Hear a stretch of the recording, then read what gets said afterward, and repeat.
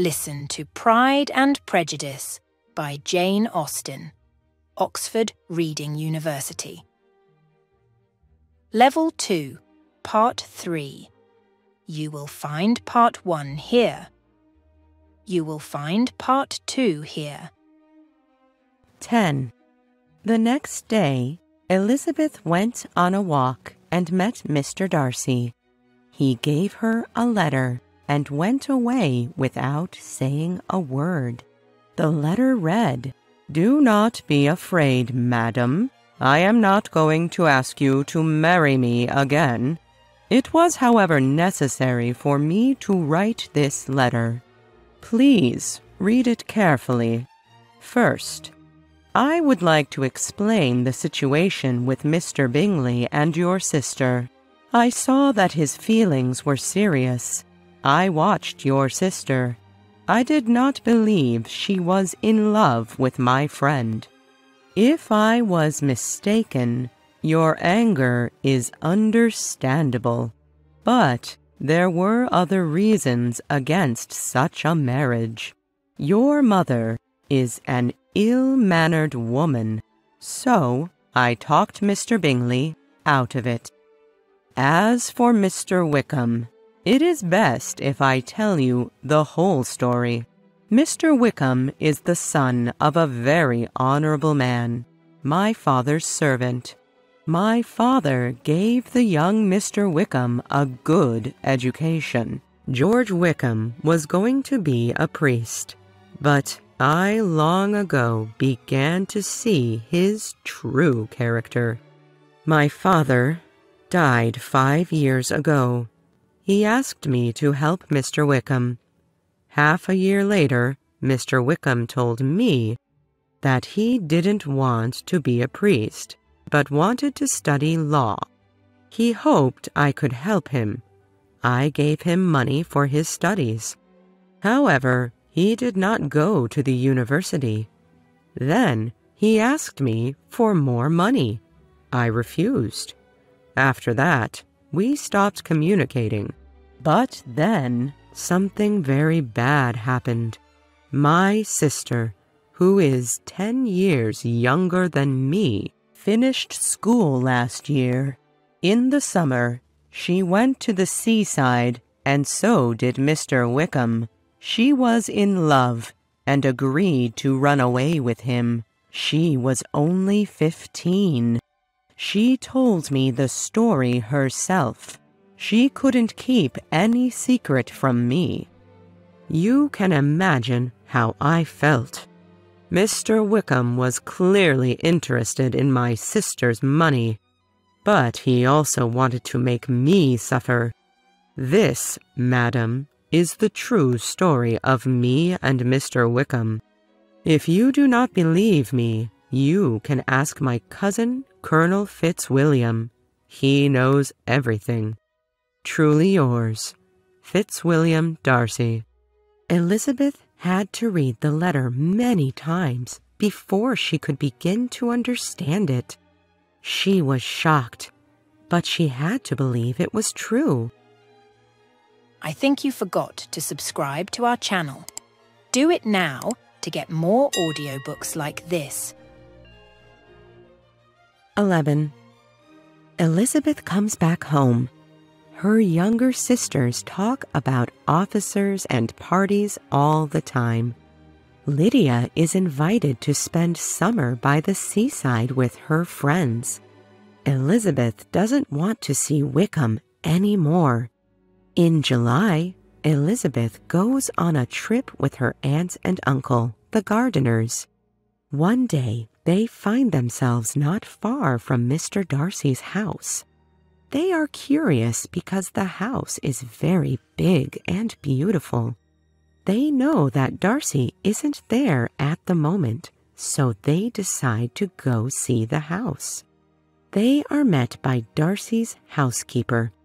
She says that Darcy has always been very kind to her. Elizabeth is surprised. She thought that Darcy was unpleasant with everyone. She also sees a portrait of Darcy with a warm smile on his face. Elizabeth never saw him smile that way. When they walked through the garden, Elizabeth turned back to look at the house. Suddenly, she saw Mr. Darcy. They were too close, and he definitely could see her. Their eyes met, and both of them went red. Darcy came up and spoke to Elizabeth politely. She introduced him to her aunt and uncle. Darcy started talking to them. "Why is he so different?" Elizabeth asked herself. "He is so kind and polite now. Is it because of me? Is it impossible that he could still love me?" Then Darcy turned to her. "Tomorrow my sister is coming," he said. "I would like her to meet you. Will you allow me to introduce my sister to you?" Elizabeth was really pleased. It was a sign of respect. The next day, Darcy introduced his sister to Elizabeth and the gardeners. They could see that Darcy was in love with Elizabeth. Soon after that, Elizabeth received a letter from Jane. "Dearest Lizzie, something terrible has happened. It is about poor Lydia. She has gone off to Scotland with Mr. Wickham. Imagine our surprise. They are still not married, and nobody can find them. Our mother is very ill. Jane." Elizabeth was shocked. At that moment, Darcy appeared. Elizabeth told him the news, and he was shocked too. She left quickly. She needed to be with her family. Do you like this video? Send it to your friends. 12. Elizabeth's father tries to find Lydia and Wickham in London, but doesn't succeed. He comes back home. Soon after that, they receive a letter from Mr. Gardiner. He writes that they were found and that Wickham married Lydia. Mr. Bennet thinks that the Gardiners gave Wickham a lot of money. After that, Lydia and Wickham come to visit the Bennet family. Suddenly, Elizabeth learns that it was Mr. Darcy who found Wickham and made him marry Lydia. She realizes that her opinion of him has changed completely.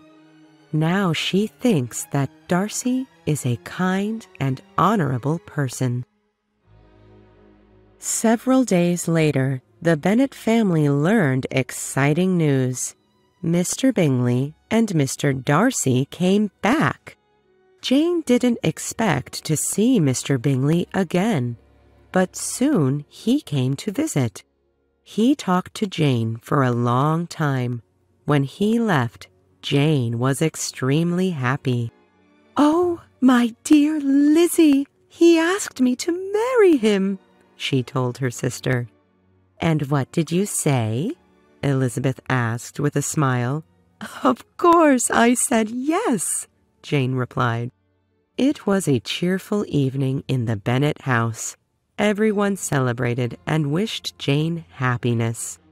2 days later, a rather strange thing happened. Lady Catherine de Bourgh came to the Bennet house. She immediately asked for a private conversation with Elizabeth. When they were alone in the garden, Lady Catherine said, "Yesterday I learned some unpleasant news. I was told that you are going to marry my nephew, Mr. Darcy. Of course, it cannot be true. It is impossible. But still, I decided I should come and tell you what I think about it." "If you think it cannot be true, then why did you come so far?" Elizabeth asked. "Can you tell me that it really is not true? Has my nephew made you an offer of marriage or not?" "You have just said that it is impossible," Elizabeth replied. Lady Catherine became very angry. "Miss Bennet, do you know who I am?" she asked. "You cannot talk to me like this. Let me make it clear.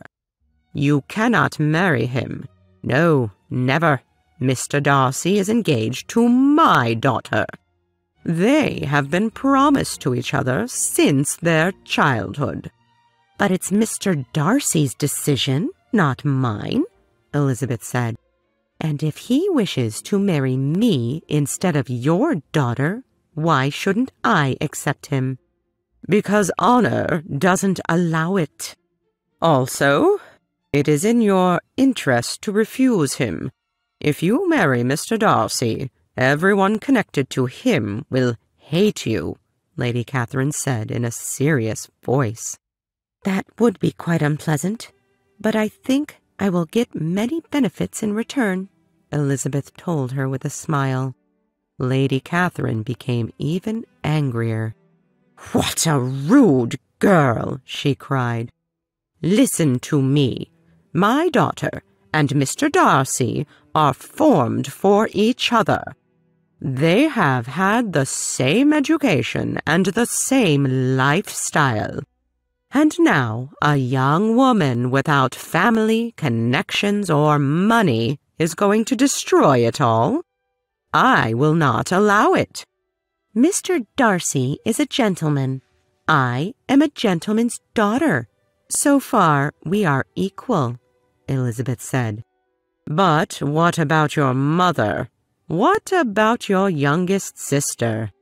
I know that she has run away with a man. My nephew can't be connected to such a family." Elizabeth stood up. "I am not going to talk to you any longer," she said. "You have offended me in every possible way. I think you should leave." "What a selfish girl!" Lady Catherine cried. "Very well. Don't think you will ever marry my nephew. I will do everything I can to stop it." With these words, she got into her carriage and left. "What a strange conversation," Elizabeth thought to herself. "Can it be true? Does Mr. Darcy really wish to marry me?" 13. The next day, Mr. Bingley came to visit as usual. However, this time he brought Mr. Darcy with him. Mr. Bingley and Jane sat down and started talking. Mr. Darcy asked Elizabeth if they could go for a walk. She happily agreed. She wanted to talk to him one-on-one.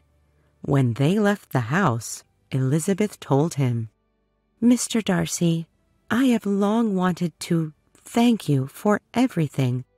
You have done so much for my sister Lydia. So, from all my family, I thank you with all my heart." "If you wish to thank me," he replied, "let it be for yourself alone. I did it because I wanted to make you happy. Of course, I had other reasons as well, but the main reason was you." Elizabeth was so embarrassed that she couldn't say anything. After a moment, Mr. Darcy added, "Please be honest with me.